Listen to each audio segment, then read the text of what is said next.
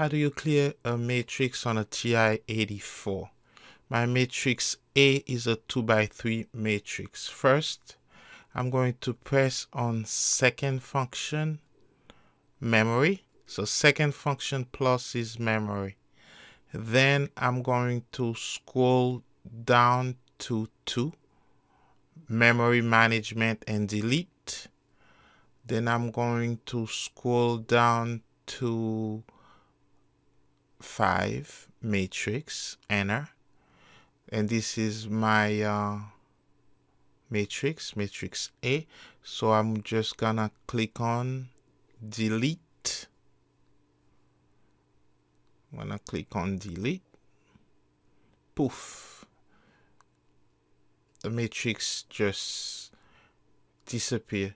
I cleared it out of my calculator's memory.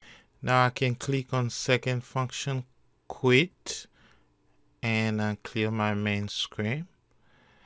If I want to enter a new matrix, I can click on second function, matrix, and go to edit and start over.